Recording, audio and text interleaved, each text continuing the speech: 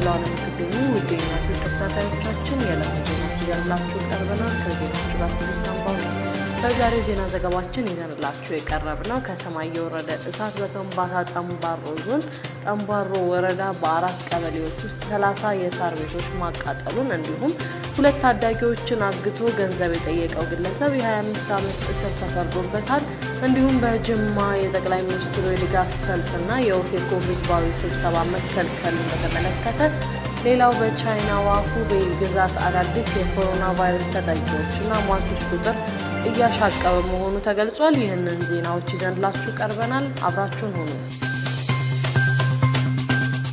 ከሰማይ የወረደ እሳት በከምባታ ጠምባሮ ዞን ጠምባሮ ወረዳ በአራት ቀበሌዎች ውስጥ 30 የሳር ቤቶችን ማቃጠሉን የከምባታ ጠምባሮ ዞን ፖሊስ መምሪያ ገልጿል። የከምባታ ጠምባሮ ዞን ፖሊስ አዛዥ ኮማንደር አብርሃም ቲርካሶ በተለይ ለዞኑ ህዝብ ግንኙነት ጽፈት ቤት እንደገለጹት በጠምባሮ ወረዳ ዱርጊ ሲጊዞ ለዘምባሮ እና ሆዶ ቀበሌዎች አርብ ለቅዳሜ አጥቢያ ከሌሊቱ 7 ሰዓት ጀምሮ ከሰማይ ወረደ በተባለ እሳት 30 በላይ የሳር ቤቶች የተቃጠሉ ሲሆን 6 የዳልጋ ከብቶች እና የጤፍ ክምርም ጉዳቱ ሰለባ ሆኗል። የእሳቱ መንስኤ በግልጽ ባይታወቅም የአካባቢው ህብረተሰብ በተመሳሳይ ሰዓት ከሰማይ ወርዶ ጉዳት እንዳደረሰና ተፈጥሯዊ ነው ብለው ከመናገር ውጪ ይህ ነው የሚሉት የሚያቀርቡት ነገር ባይኖርም ፖሊስ ግን የእሳቱን መንስኤና የጉዳት መጠኑን እያጣራ መሆኑን ኮማንደር አብርሃም ቲርካሶ ገልጸዋል። ሁለት ታዳጊዎችን አግቶ ገንዘብ የጠየቀው ግለሰብ የ25 ዓመት እስር ተፈረደበት። በአማራ ክልል ማዕከላዊ ጎንደር ዞን ጠገዴ ወረዳ የ7 ዓመት ህፃንና የ17 ዓመት ታዳጊን ከብት በመጠበቅ ላይ እያሉ አግቶ ገንዘብ የጠየቀው ግለሰብ የ25 ዓመት እስር ተበየነበት። አገሬ የኋላሸት የተባለው ተከሳሽ ሁናቸው ማስረሻ የተባለውን የ17 ዓመት ታዳጊ ጳጉሜ 4 ቀን 2011 ዓ.ም አዴት ቀበሌ ከብት በመጠበቅ ላይ እያለ ያገተው በኋላ 30 ሺህ ብር እንዲሰጠው ጠይቆ 20 ሺህ ብር በመቀበሉ በክስ ተመልክቷል። ሌላኛው የ7 ዓመት ህፃን መልካሙ ጣዕም ያለው ደግሞ ታህሳስ 7 ቀን 2012 ዓ.ም አዴት ቀበሌ አግቶ 75 ሺህ ብር ጠይቆ 15 ሺህ ብር መቀበሉን የክስ መዝገቡ ያስረዳል። ግለሰቡ ከሳምንት በላይ ህፃኑን ለረሃብና ጥም እንዲሁም ለእንግልት በመዳረግ በአቃቢ ህግ ክስ ተመስርቶበታል። ተከሳሽ ወንጀሉን ፈጸምክ በተባለበት ቀን አዲስ አበባና መተማ እንደነበረ በመጥቀስ ወንጀሉን አልፈጸምኩም በማለት ክዶ ተከራክሯል። አቃቢ ህግም የተለያዩ ማስረጃዎችን በማቅረብ ለፍርድ ቤቱ አስደምጧል። ፍርድ ቤቱም ተከሳሽ መከላከያ እንዲያቀርብ ይፈቅድለትም የመከላከያ ማስረጃ እንደሌለው በመጥቀስ የአቃቢ ህግ ማስረጃ ውሳኔ ይሰጣኝ ብሏል። የጠገዴ ወረዳ ፍርድ ቤትም በተከሳሽ ላይ የጥፋተኝነት ውሳኔ ማሳለፉን ከአማራ ክልል ፖሊስ ኮሚሽን ያገኘነው መረጃ ያመለክታል።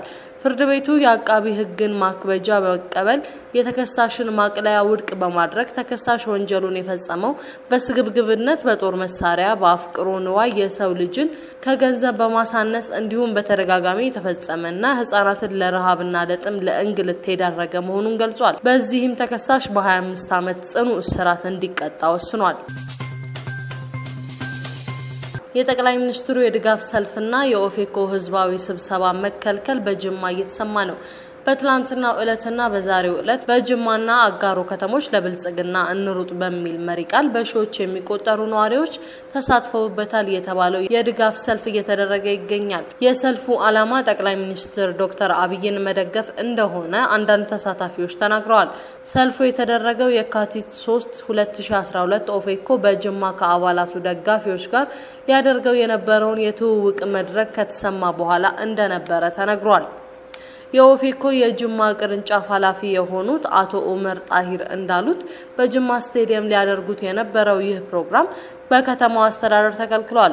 የኦፌኮ ህዝባዊ መድረክ ቢከለከልም በጅማ ከተማ አስተዳደርና በከተማው ወጣቶች የተዘጋጀው ለጠቅላይ ሚኒስትሩ የተደረገ የድጋፍ ሰልፍ ግን ተካሂዷል። የጠቅላይ ሚኒስትሩ ምስል የታተመባቸው ቲሸርቶችና ለጠቅላይ ሚኒስትሩ ያላቸውን ድጋፍ የሚገልጹና የሚያወድሱ ጽሁፎች በሰልፉ ላይ ታይተዋል። የሰልፉ ተሳታፊና አስተባባሪ የሆነው የጅማ ወጣቶች ሊግ ኃላፊ ድማሙ ንጋቱ ለውጡ መቀጠል አለበት፣ የኦሮሞ ህዝብ መከፋፈል መሰደብም የለበትም፣ ጠቅላይ ሚኒስትሩና ሌሎች የኦሮሞ ህዝብም ሆነ እንደ ሀገሩ የተወከሉ መሪዎች መከበር አለባቸው በሚል ሐሳብ ሰልፉ ተዘጋጅቷል ሲል ያብራራል። የሰልፉ መነሻ ሐሳብ የኦፌኮ አባላት የሆኑት አቶ ጀዋር መሐመድ የተለያዩ መድረኮች ጠቅላይ ሚኒስትሩን ሲወርፉ መሰማታቸውን ቅሬታ በመፍጠሩ እንደሆነም ጭምር ይነገራል። በሰልፉ ላይ ተሳታፊ የነበሩት ሌላው የከተማው ነዋሪ እንደሚናገሩት ጠቅላይ ሚኒስትሩን በማስመልከት በተለያዩ ህዝባዊ መድረኮች የሚናገሩት ንግግር ያልተገባ መሆኑንና ህዝቡንም እንዳስከፋው ይገልጻሉ። ወጣት ድማሙ አክሎም ህዝቡ የወከላቸው መሪዎችን መስደብና ማንኳሰስ ህዝቡን ራሱ እንደ መስደብ ነው የሚቆጠረው ካለ በኋላ በፖለቲካ የሐሳብ ልዩነት ያለ ቢሆንም ይህ የሐሳብ ልዩነት ህዝቡን መከፋፈል የለበትም ሲል ያስረዳል። በጅማ በተደረገው የድጋፍ ሰልፍ ላይ አለመሳተፉን የሚናገረው ወጣት አህመድ አባመጫ ደግሞ የኦሮሞ ህዝብ አላማ ዋጋ ከፍሎ እዚህ ያደረሰውን ትግል የቀየረውን ነገር አማልቶ ከዳር ማድረስ ነው በማለት የጅማ ወጣቶችና ህዝቡ ፍላጎትም ይሄው ነው ሲል በሚኖርበት ከተማ ስለተደረገው ሰልፍ አላማ ይናገራል። ጀዋር ተምሳሌታችን ነው የሚለው ወጣት አህመድ ኦፌኮን ከተቀላቀለ በኋላ የሚናገራቸው አንዳንድ ንግግሮች እንዳስከፉት ይገልጻል። ስሜታዊ ሆኜ የምናገራቸው ንግግሮች መጥፎ ነገር ያስከትላሉ። ስለዚህ ተከባብረን እየተደማመጥን በፕሮግራምና በፖሊሲ ላይም ቢሆን ክርክር ማድረግ እንጂ ጣት መቀሳሰርና መወራረፍ ጠቃሚ አይደለም ሲል ይናገራል። የጅማ ህዝብ ጥያቄና ሰልፉ ያደረገበት ምክንያት ይሄው ነው ሲል ሐሳቡን ያጠቃልላል። በትላንትናው ዕለት በጅማና በአጋሮ የተካሄደው የድጋፍ ሰልፎች በሚመለከት በማህበራዊ ሚዲያዎች ላይ መንግስት አበል ከፍሎ ማስተባበሩን የሚገልጹ አስተያየቶች ሲሰጡ ነበር። ይህንን በተመለከተ የሰልፉ አስተባባሪ ወጣት ድማሙ ግን አበል መክፈል ይቅርና ቲሸርቶቹንና መፈክሮቹን ለማሳተም እንኳን መንግስት ምንም አይነት ገንዘብ አላወጣም ይላሉ።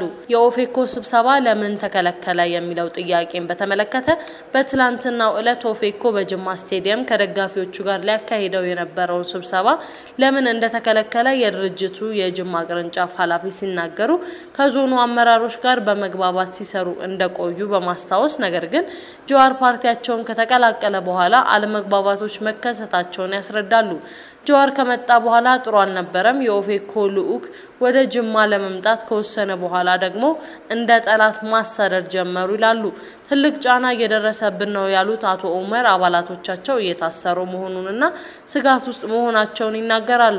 የተከለከሉት የምርጫ ቅስቀሳ ታካሂዳላችሁ ተብለው እንደሆነ የሚናገሩት ኃላፊው እኛ የጠየቅነው የምርጫ ቅስቀሳ ለማድረግ ሳይሆን የህዝብ ትውውቅ መድረክ ለማካሄድ ነው ብለዋል። የጅማ ከተማ ከንቲባ የሆኑት አቶ መኪያ መሐመድ ጉዳዩን አስመልክቶ ለቀረበላቸው ጥያቄ ሲመልሱ ከፖለቲካ ፓርቲዎች ጋር ያላቸው ግንኙነት ህጉን መሰረት ያደረገ እንደሆነ ጠቅሰው ምርጫ ቦርድ ፓርቲዎቹ ቅስቀሳ እንዲያደርጉ አልፈቀደም። የኦፌኮ በሌሎች ዞኖች የሚያደርጋቸው እንቅስቃሴዎች የትውውቅ ሳይሆን የምርጫ ቅስቀሳ ነው ይላሉ። በዚህ ምክንያት ስብሰባውን አለመፍቀዳቸውን ገልጸዋል። በተጨማሪም የከተማው አስተዳደር ሳያውቅ የህዝብ ጥሪ መተላለፉንና ጸጥታውን በተመለከተ በቂ ዝግጅት ባለመደረጉ ስቴዲየሙ ስብሰባ እንዳይደረግ መከልከላቸውን ገልጸዋል። ከንቲባው አክለው ፕሮግራሙ ሙሉ በሙሉ እንዳልተከለከለ አስረድተው የትውውቅ መድረካቸውን ወደ ሌላ ጊዜ እንዲያስተላልፉት ለፓርቲ አመራሮች እንደተነገራቸው ገልጸዋል። ሌላው በቻይናዋ ሁቤይ ግዛት አዳዲስ የኮሮና ቫይረስ ተጠቂዎችና ሟቾች ቁጥር አሻቅቧል። የኮሮና ቫይረስ በመጀመሪያ በተከሰተባት የቻይናዋ ሁቤይ ግዛት ውስጥ ረቡዕ ዕለት ብቻ 242 ሰዎች መሞታቸውን ተከትሎ ቁጥሩ ሪከርድ ተብሎ ተመዝግቧል። ከዚህ ባለፈ በግዛቷ ውስጥ በበሽታው የሚያዙ ሰዎች ቁጥር በማሻቀብ በአንድ ቀን ውስጥ 14840 አዳዲስ ሰዎች በቫይረሱ ተይዘዋል። በመላው ቻይና ውስጥ የሟቾች ቁጥር ከ1350 በላይ ሲደርስ በቫይረሱ የተያዙ ሰዎች አጠቃላይ ድምር ደግሞ ከ60000 በላይ ሆኗል። ሆኖም እስከ ረቡዕ ዕለት ድረስ በበሽታው የሚያዙ ሰዎች ቁጥር መረጋጋት አሳይቶ እንደነበረም ተጠቁሟል። በመላ ሀገሪቱ በቫይረሱ ከተጠቁ ሰዎች ውስጥ 80% ዞን የያዘችው የሁቤ ግዛት ችግሩን ለመክታት የኒውክሊክ አሲድ ምርመራን በመታው ምልክቶች የታዩባቸውንና በሲቲ ስካን ምርመራ የሳምባ ጉዳት የተስተዋለባቸውን የምርመራ ልየታ ዘዴ መጠቀም መጀመሯ ተገልጿል። በዚህ መሰረት ረቡዕ ዕለት ውሃን ከተማ ውስጥ ከተከሰቱ 242 ሞቶች መካከል 135ቱ በአዲሱ የምርመራ ዘዴ የተለዩ መሆናቸው ታውቋል። ከ14840 አዳዲስ የቫይረሱ የተያዙ ሰዎች መካከል ደግሞ 13332ቱ በአዲሱ የምርመራ ልየታ ዘዴ የተገኙ ናቸው ተብሏል።